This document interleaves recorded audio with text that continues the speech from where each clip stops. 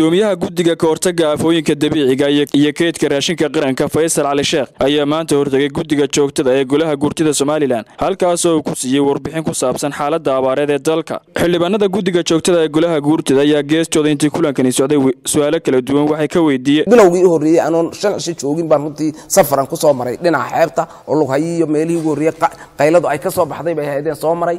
runtii dhib fara badan baa ka jirta xoolihii waa dhimanayaan xanuunana waa ku jiraan dadkii runtii aad iyo aad ayay diiftu meelaha qaar waxay noo sheegeen in 2015 bishii December roob ugu dambeeyay dhulkii xeebta oo aad moodo ciidii cadayd ee xeebta ayaa runtii aad uga muuqatay dadku way darxumaysnaayeen way dhibanaayeen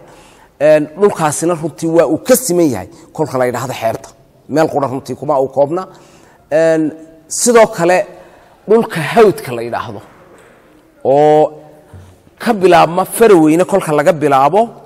ilaa ma iyo sool halka laga geeyo saax dheer kolka halka laga geeyo xuduudaas oo dhan kolka la maro intaas oo dhamina balagubadle ku xigsi halkaas laxle ku xigsi soco ilaa ma iyo saax dheer halka ka tag buuhood la ka tag dhulkaas oo dhan kolka aad marto guud ahaan waxa ka jira abaar aad iyo aad u baan baa runtii iyagana ka jirta oo biyo la'aantu ay ka mid tahay waxa iyana abaartu ay ka jirtaa dhulka nugaal la yiraahdo oo sool qayb kamid iyo sanaag oo ay ku jirto runtii taleex iyo dhulkaas oo dhami ay ku jiraan xudun iyo dhulkaas ay ku jiraan ceelaf weyn ku jiro ilaa iyo gar adag dhulkaas oo nugaal la isku dhahdo dhul xoolaadkeena ugu badnaan jiray runtii dhibaato aad iyo aad u badan oo dhinaca maaragtay waxa ka jira abaarta aba ka jirta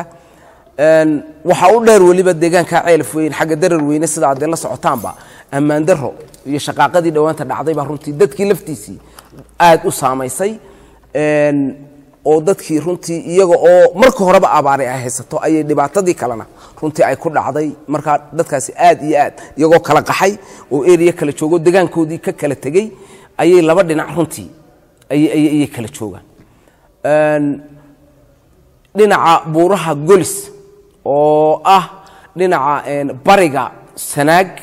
iyagana waxa ka jirta abaar baa ka jirta ilaa baran ilaa inta buuraleyda dhankaas oo dhan iyagana waxa ka jira runtii abaar baa ka jirta deegaan ahaan guud ahaan dadkeeni Soomaaliland waxa moodaa in abaar aad iyo aad u culus runtii ay haysato qaran ahaan aynu u baahanahay runtii inaynu aad iyo aad ugu gurmano xaalado kala duwan baanay dhulku ayuu ku kala jira oo lagu qiimeeyo abaaraha noocyadkeeda gradeska ama heerarka ay kala leedahay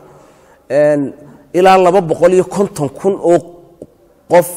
bay saameysay emergency xaaladda degdegi inta kale waxay noqonaysaa xaaladaha culayska oo haysto xaaladaha la yiraahdo criticalka ama adag ee dadku uu soo gudbayo inuu xaalad degdeg ah inuu soo galo oo u baahan runtii iyada lafteedu aan la daawan karin oo hadaan kaalmo la gaadhin lafteedu xaaladda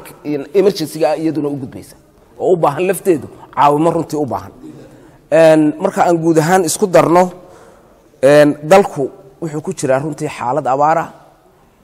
dawladuna runtii waa dawlad imika xisbi quraha hata laakiin mar qura cusub iyada lafteedii ay ku cusub tahay in xubnaha dawladda oo dhami runtii ilaa madaxweynada ay dad imika cusub ay yihiin wax badan oo runtii u sii yaalayna aan jirin oo loogu diyaar garoobay hawshaasi waanu bandhignay hay'adihii 3 jeer baan xafiiskayga ku shiriyay ilaa 3 jeer hay'adihii caalamiga ah ayaan 3 jeer baan ku shirinay baaqaasna mid kasta haday kuwa UN ta tahay haday kuwa kale internationalka tahay haday tahay kuwa carabta islaamka ah iyo dadweynaha runtii waanu gaarsiinay baaqaasi wali war rasmi ah oo naga soo gaaray ama jawaab degdeg ma jirto oo waxa laga yaabaa in mid waliba processkeedii waqtigeeda runtii ay qaadato in hal jawaab baanu imika in yar oo kooban aanu ka qabanay oo aan jecelahay inaan mention gareeyo taasina waxay raashin yar u yaalay runtii bisha cas ee Imaaraadka oo yaalay meesha la yiraahdo Berbera oo waqtigii doorashadu runtii ay ka soo gashay oo gudidii hore abaaruhu ay gacanta